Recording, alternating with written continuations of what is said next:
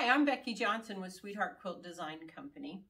Now, before we talked about what do you do when someone says to you, do you really need another quilt?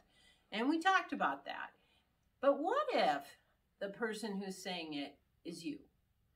What if you're saying, do I really need another quilt? Oh, but it's so much fun. I have so many quilts already. Yeah, but I really like doing it. My family is already saturated with quilts. But it's so much fun. I want to do it.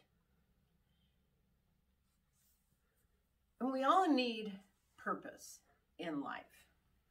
We all need to know that the world's a better place because we're in it. So, I love to quilt. So I started thinking about, and we find purpose in a lot of different places, a lot of different ways. Our families, our children, our husband, our grandchildren, our extended family, our work, our church, volunteer work, singing in the choir, volunteering at the hospital. So there's a lot of different places. But I love to quilt. Quilts are me. So I started looking around. What can I do? I ran into this lady in the Walmart parking lot, and she had 6 baby car seats in her shopping cart. And I said, what are you doing with all those? So she told me about the Pregnancy Resource Center here in town that works with women and couples. They do free pregnancy testing. They give parenting classes, and the parents can earn things like quilts and diapers and other supplies that they need. So I donated quilts there, baby quilts and mom quilts. There's an organization in our town called Quilts for Kids, and they do a Christmas party for kids in foster care. So I donated quilts there. Then my neighbor, who's a NICU nurse, started talking to me about in the NICU, they need quilts to go over their isolettes. Those babies are born early. They would have been inside their mom, still in semi-darkness. And so it's not good for them to be in the bright lights. So they like quilts to cover the isolettes. So we talked about the size and came up with approximately 42 by 48. And 48's long enough to go on the front, and then 42 covers the sides. And I like the 42 inches because then you can use one width of fabric on the back. You don't have to piece it. It doesn't take any extra fabric to do that. So I started making quilts for the NICU. And these are small enough, you can quilt them on your sewing machine. I'm a long arm quilter, so I load mine on my long arm, but these are small enough that you can quilt them on your quilting machine without hurting your back and that kind of thing. So this is one that I made. This is just a smaller version of the free pattern that we did. We did your 4 patches and your half square triangles, and then how to put together this quilt pattern. So you can just take that free pattern and scraps. This quilt is made completely from scraps, leftover fabrics from when I made other quilts, the end of binding strips, all that kind of thing. And so you can just make it smaller. I made this one 10 by 12. So it came out around 40 inches wide, 40 and a half by about 48. So that's a great one to do. Here's another one. And this was also a free pattern where we did the flying geese. So it's just a smaller version of that free pattern that's on our website. You can make it completely from leftover fabrics, or you can have fun and buy more fabrics. I found this adorable raccoon fabric.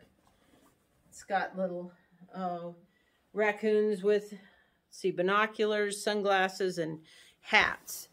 And this is made with my Star Blast pattern with smaller borders, the baby version of it. So that's a great way to go.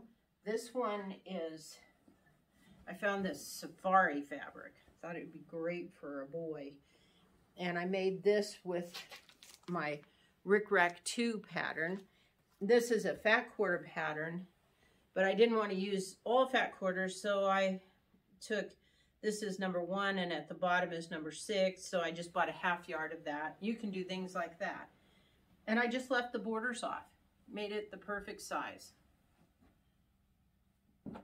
I'm teaching a class called Illusions. It's a Block of the Month class, and I'd already made the quilt sample.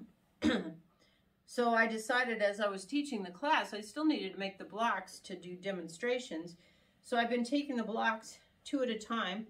I pulled fabric from my stash, and I had this cute crayon fabric and then these other bright pieces, and I sewed 2 blocks together because they're 24-inch blocks, and then made these flying geese pieces to make it wide enough.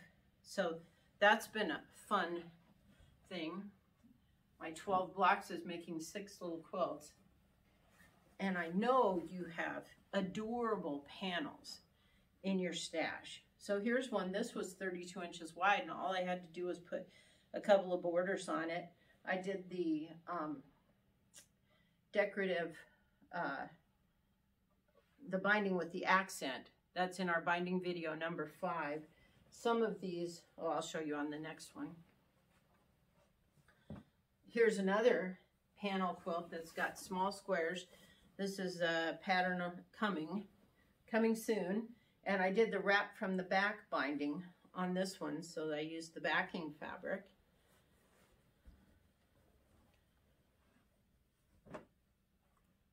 And then this is another pattern called Crisscross Stars that's on its way. The pattern will actually have, you can do stars in 2 colors, 3 colors, or 4 colors.